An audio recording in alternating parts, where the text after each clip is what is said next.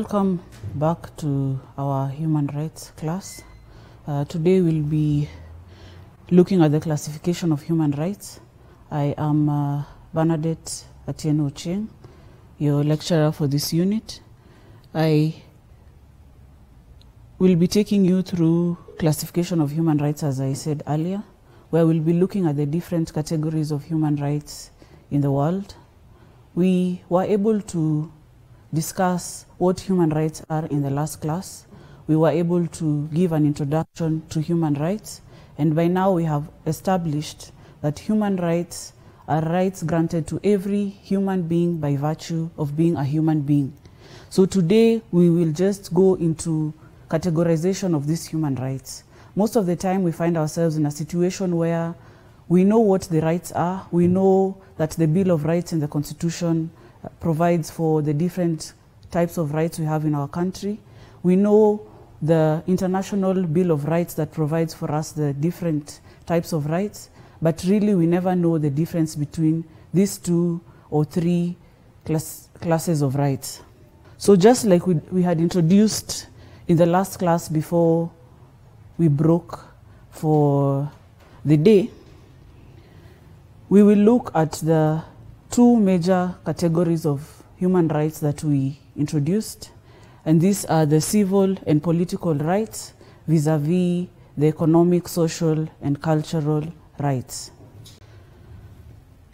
The International Bill of Rights, as discussed earlier, consists of the Universal Declaration of Human Rights that was passed into law in 1945 after the Second World War, where different countries came together and decided to sit down and come up with a Bill of Rights.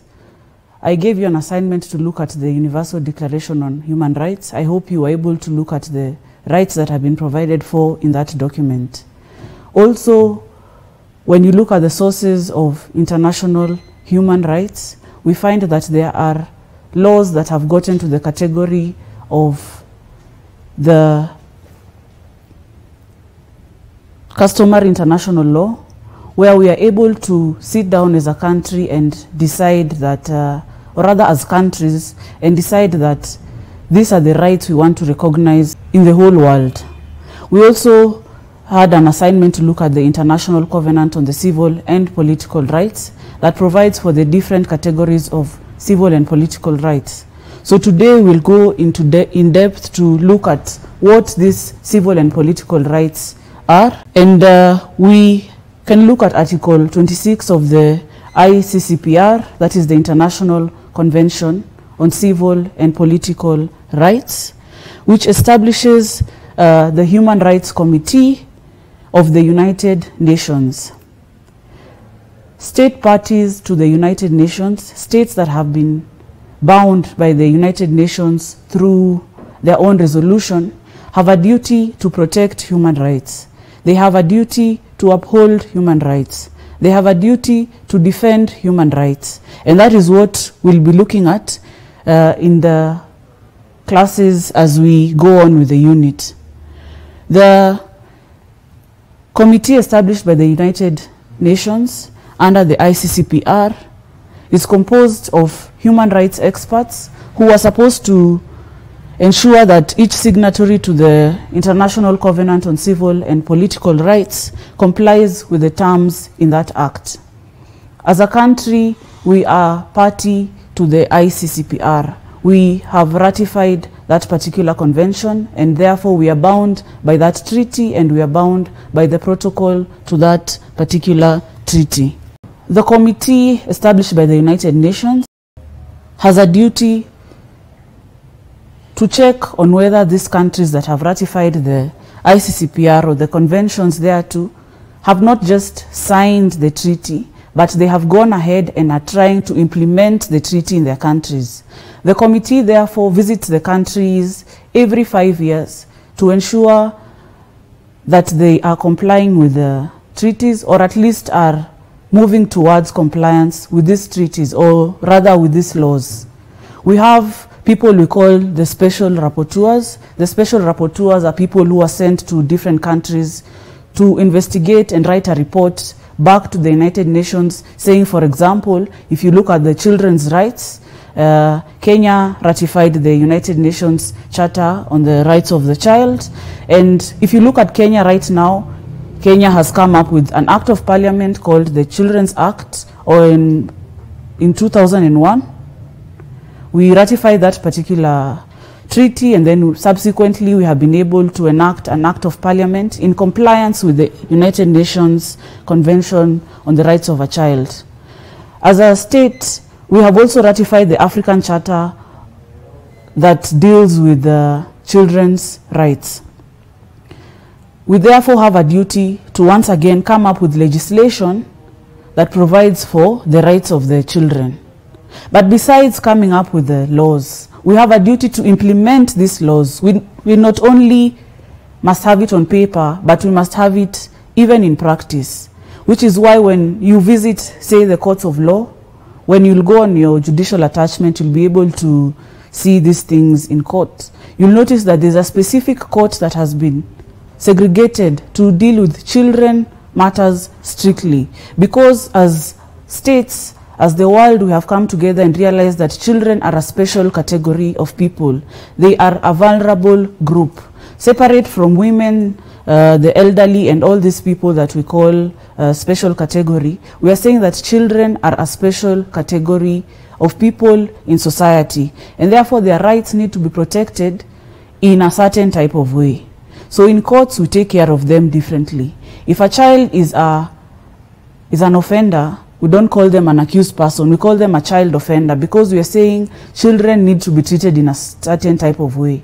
If a child is taken to court as a child offender, it depends on whether they committed the offense with adults or whether they did it as children. If they did it as children, we handle them in a different type of way. When you look at children who have committed offenses,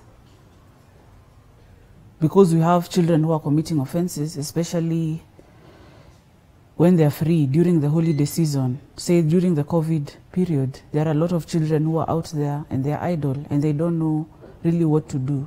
So you find them committing crimes. When such a child is caught in the act and taken to court, because we are seeing that besides ratifying the laws, then you must also implement these laws. A child who is taken to court will be called a child offender, as opposed to an accused person, which is a name we use to refer to adults who are alleged to have committed a particular offense. So even in the court setting, the way they are handled is different depending on the circumstances. If the child committed the offense together with a group of adults, they will be handled in a certain type of way, very special to that particular category of person. If the child committed the offense with a group of young adults, perhaps their friends, then they'll be handled differently. You remember we discussed this when we were discussing the criminal and court registry procedures, where we looked at different categories of accused persons. So as a state, if the special rapporteur dealing with children's rights is sent, they are going to write in their report that Kenya has ratified the ICCPR, Kenya has ratified the United Nations Charter on the Rights of the Child, it has ratified the African Charter on the Rights of the Child, it has gone ahead to pass an act of parliament, which is the Children's Act. We have adoption regulations in that act, we have issues to touch on parental responsibility in that right. Really, we have everything to do with the protection of the child in that particular document. And besides that, the report will go on to say that in fact Kenya has a courtroom that is painted to cater for the needs of the child, which is why when you go on judicial attachment, you'll notice that for children's courts, some of them even have cartoons. This is so as to just make the child feel comfortable in court and not make them so scared of the whole situation. We are just using children as an example. So economic, social, and cultural rights vis-a-vis civil and political rights. By the end of the class, It is my belief that you'll be able to look at the Constitution, look at the International Bill of Rights, and categorize the different rights as per what we'll discuss. You should be able to understand better what these rights are and what makes them different. In the last class, you told me some people mentioned a few rights. I remember we talked about the freedom of speech. We talked about the freedom of expression. We talked about fair trial. We talked about the right to life, the right to education, and all those other things that we talked about. So by the end of the lecture, we should be able to know which right falls under which category.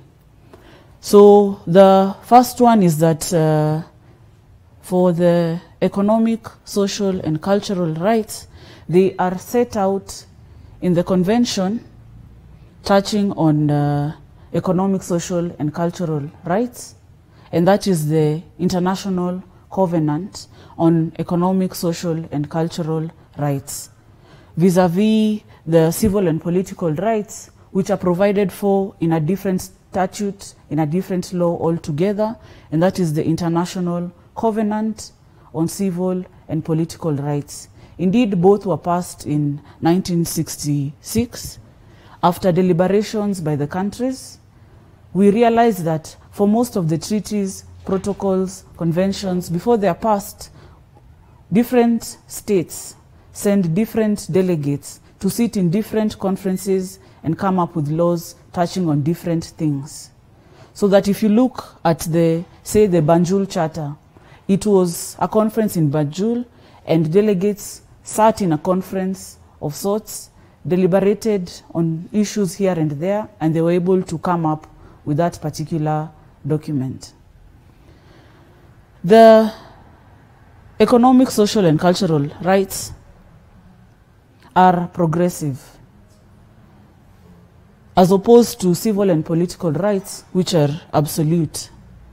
By this, we mean that if you look at civil and political rights, for example, the right to fair trial, everyone has a right to fair trial under Article 50 of the Constitution of Kenya 2010. And if we just look at the, perhaps Article 52, Article 52B, which says that every accused person has the right to a fair trial, which includes the right to be informed of the charge with sufficient detail to answer it. Then here we are saying that in the event that you're presented to court where it is alleged that you have committed a crime, and the court, through its representatives, fails to tell you why you are being charged, why you have been brought to court, then you can immediately raise an issue and file a case saying that your rights have been infringed. You automatically get this right by virtue of it being provided for in the Constitution. By virtue of you just being a human being, you have a right to fair trial, and you have a right to be given reasons for any allegations that are being raised against you. You have a right to be informed of why they are accusing you of a particular thing, which is why in criminal courts, the first thing that is normally done is that you're normally read for the charge sheet, where they will tell you that you have been accused of this particular crime, and you were saying that on this particular day in this particular area you did A, B, C, D. Do you plead guilty or not guilty? Then you decide which plea you're going to take. In the event that you're not informed of that right, in the event that you're not provided with a chance to understand what you're being accused of, then we can say that your right has been infringed to some extent. However, the court is able to explain to you why perhaps they are not going to read the charges to you on that particular day. But we are saying that by virtue of being a human being, you automatically have the right to fair trial. You automatically have the right to vote, which is a civil and political right. There is nowhere you go and apply so that you vote. By virtue of being a Kenyan and holding an identity card, automatically you are a voter. as opposed to economic, social, and cultural rights. And for us to understand this, I will use examples. If you look at, say, the right to housing, it is a right in the Constitution provided for by our law. In the event that you don't have a house, you sleep on the streets, or where you live, it rains and water gets into the house. You cannot go to court and sue the government because you don't have a house. Because the government will say, wait, we need time to sort out our finances, and then we can be able to give you this right. If you look at how housing works, they will need to sit down with architects, they'll need to come up with plans, they'll need to buy land, they'll need to construct houses, they'll need to plan on how each person is going to get a house, they'll need to conduct a survey as to how many people don't have houses. Really, they'll need to do a lot of things. And so even if you take them to court, the court will tell you that, in fact, here we are acting in vain.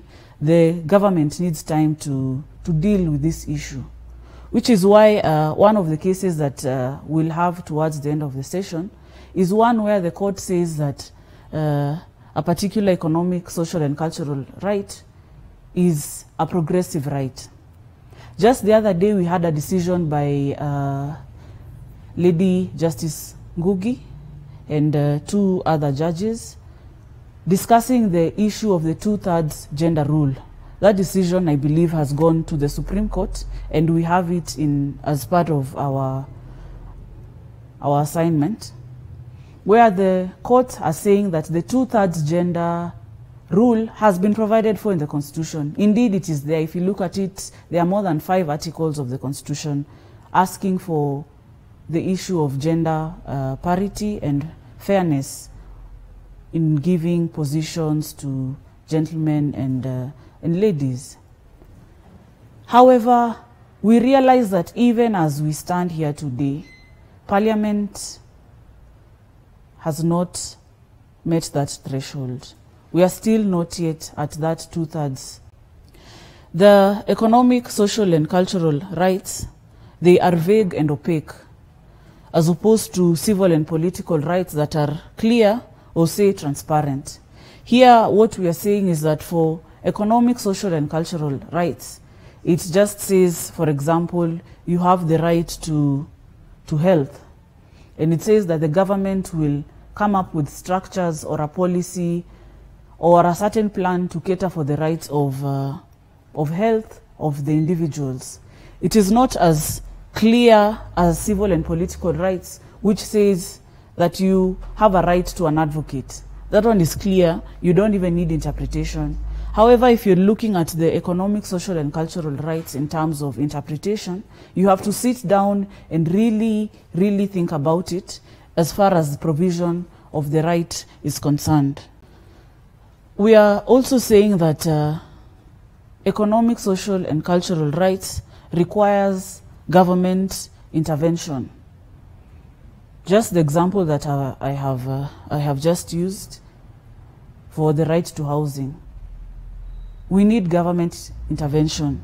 We need financial backup, which is also another point. We need serious financial backing from the government to be able to implement such a right. We'll need to actually go to Parliament and debate on this particular right, on whether we are ready to provide for it or whether we should wait and whatnot, so that that is provided for. If you look at the right to health, the government has, of course, we can commend the government where it does something good. The government has come up with the National Hospital Insurance Fund. Besides it being a fund, it has an act of parliament. So it means it went through the legislative making process in Kenya for it to become an act.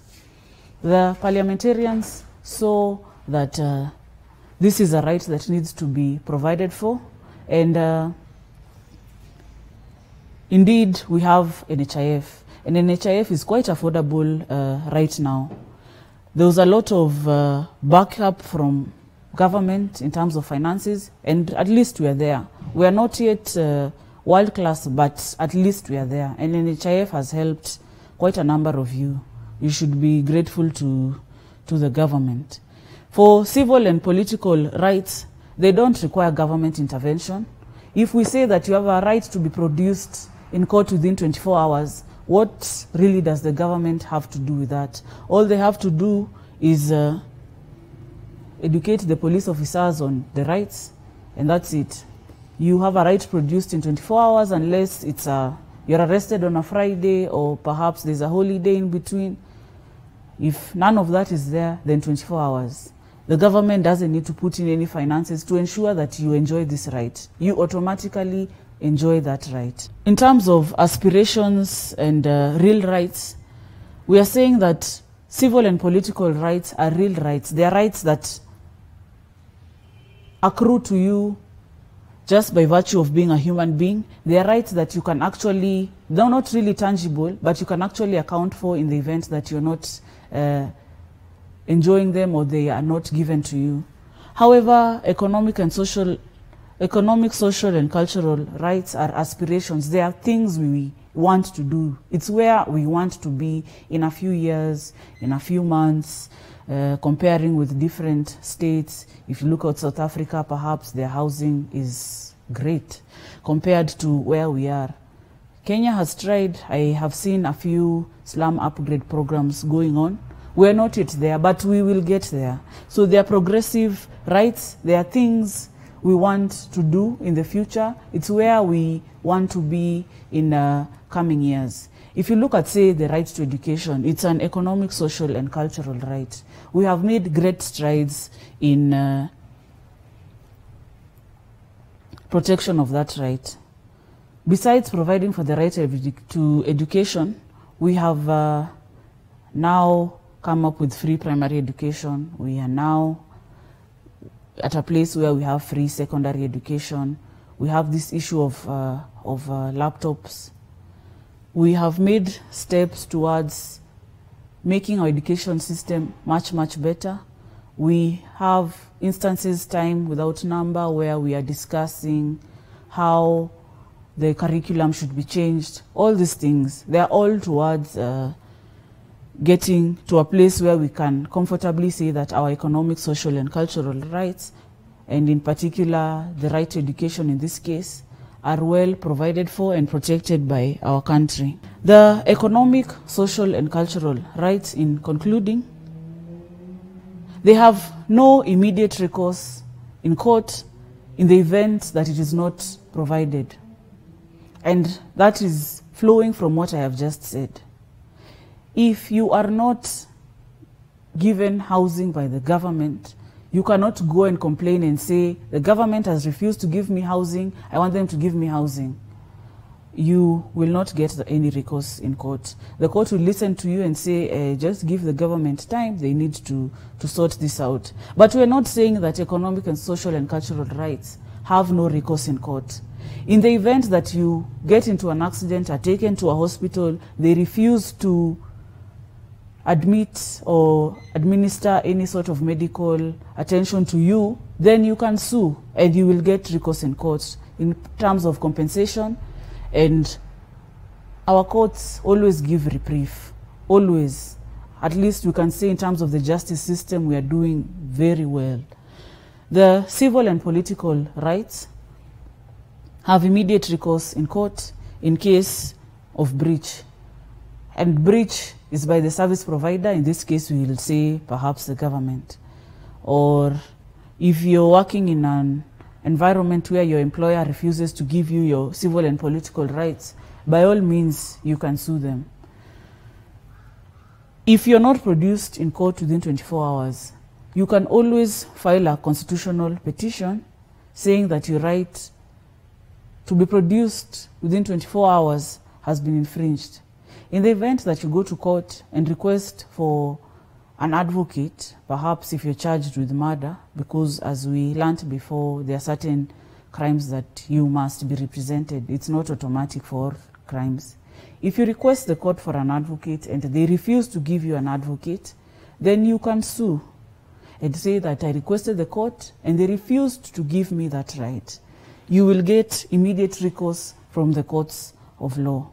For your assignment, you can go and look at the following decisions.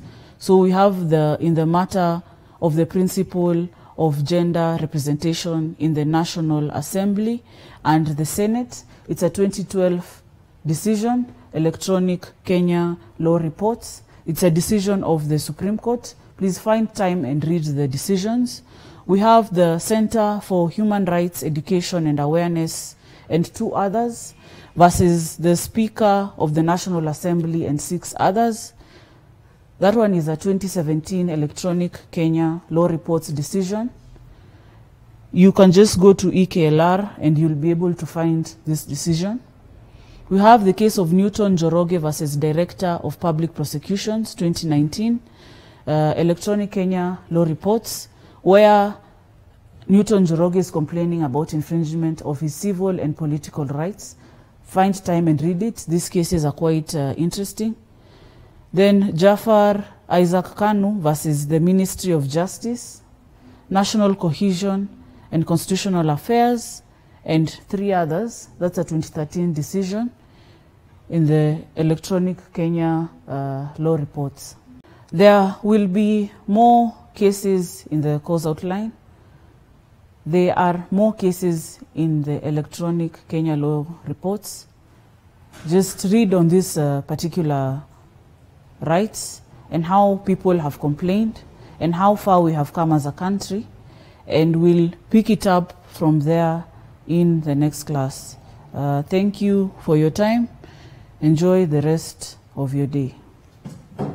These televised lectures supplement our robust online learning going on our MKU online platform. You can view more on our televised lectures via our online platform.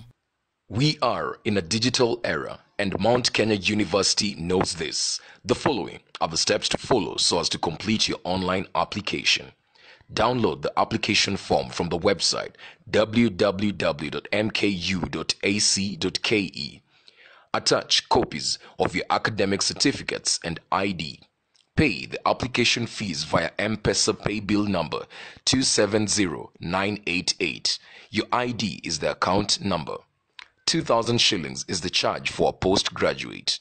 You can also deposit in the bank accounts provided on the website. Then email all the above to apply@mku.ac.ke.